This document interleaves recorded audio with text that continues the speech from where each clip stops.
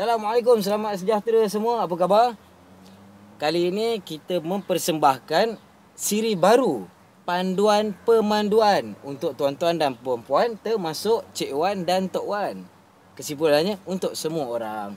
Jadi, kita bersama Mitsubishi Triton kali ini dan kita akan mempamerkan cara kedudukan pemandu yang paling sesuai.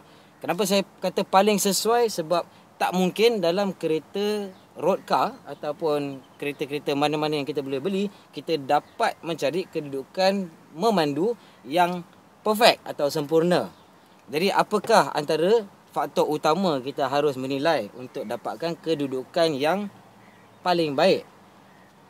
Pertama, kita perlu duduk dengan cara yang paling sesuai untuk mudah mengawal semua kawalan utama, iaitu pedal minyak, pedal brake, clutch jika ada, dan juga steering. Ya, okey, jangan lupa juga penglihatan keluar.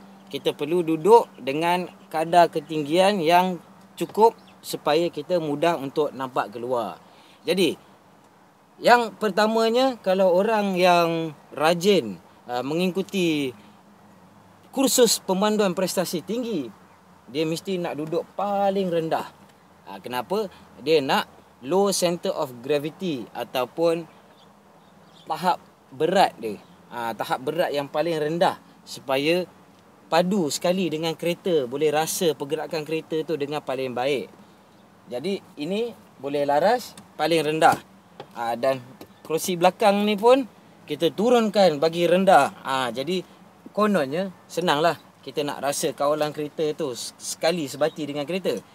Masalahnya steering jadi terlalu jauh, pedal ni mungkin terlalu dekat, lutut dah naik tinggi macam ni, dan luar okey, kalau dilitar boleh lah, setakat cukup nampak atas dashboard ni.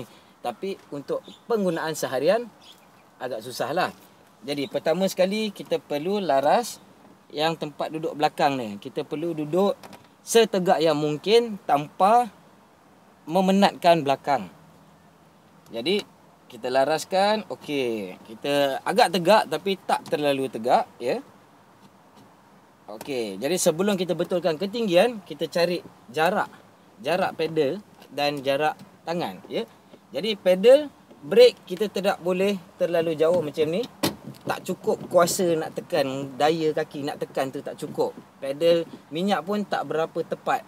Kalau dekat sangat pun tak boleh. Kita nak laraskan susah pergerakan kan.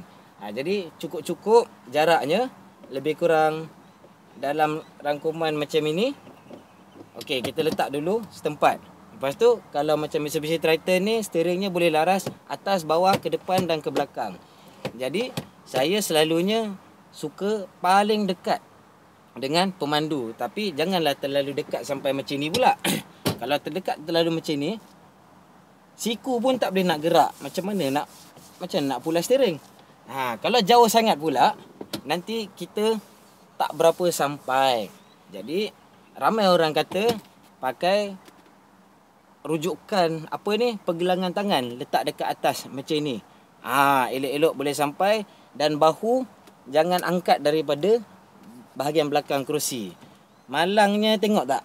Ini steering dah habis dekat, kaki pun dah agak ketat, tapi masih tak sampai. Macam mana?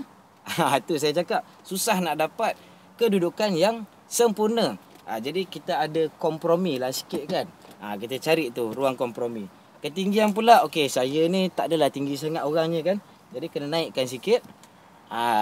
Jadi kita bukan dilitar, tak semestinya nak betul-betul rendah dan rasa kereta tu 100%. Penglihatan keluar lagi penting untuk keselamatan. Syaratnya selalunya saya lihat di bonet hadapan. Bonet kereta-kereta moden selalunya ada line ataupun alur di penghujung atau bucu-bucu yang memudahkan kita mengendalikan kereta di kawasan ketat-ketat di celah-celah bandar. Jadi dengan Mitsubishi Triton ni ada dua ridge atau alur. Kita boleh gunakan untuk bajet keluasan kereta dan mana hujung bonet. Jadi cukup setakat kita nampak yang itu memadai. Jangan pula tinggi sangat sampai dah tak ada ruang kepala ke atas. Jadi okey, kita ketatkan balik steering. Saya suka macam ni. Meter panel pastikan nampak ya. Kadang-kadang kita tinggi atau rendah sangat menghadang meter panel, tak nampak kelajuan ataupun apa-apa dalam meter tu yang penting, apa-apa signal kat situ. Baiklah, kita dah duduk macam ni lebih kurang. Lihat, masih tak berapa kena. Jadi saya naikkan sikit. Kalau naikkan banyak sangat, dah tak selesa sangat pula. Jadi kurangkan sikit. Okey, jadi kalau masih tak sampai steering ni, syaratnya macam ni. Bahu jangan angkat daripada tempat duduk. Kerana apa? Bila kereta huyang-hayang, kalau ada keadaan kecemasan, kita buat pergerakan kecemasan, kita tetap dapat badan kita stabil dengan kereta. Jadi kita tahu kereta buang ke badan kita yang lari. Jadi kita dapat duduk. Yang ini kalau kita tak dapat pergelangan tangan sini pun, janji ujung jari dan ibu jari masih dapat kepit steering macam ni, tanpa mengangkat bahu macam ini. Okey. Harus diingat juga, jurutera yang mengilhamkan sistem keselamatan dalam kereta seperti beg udara juga telah mengambil kira kedudukan pemandu yang terbaik.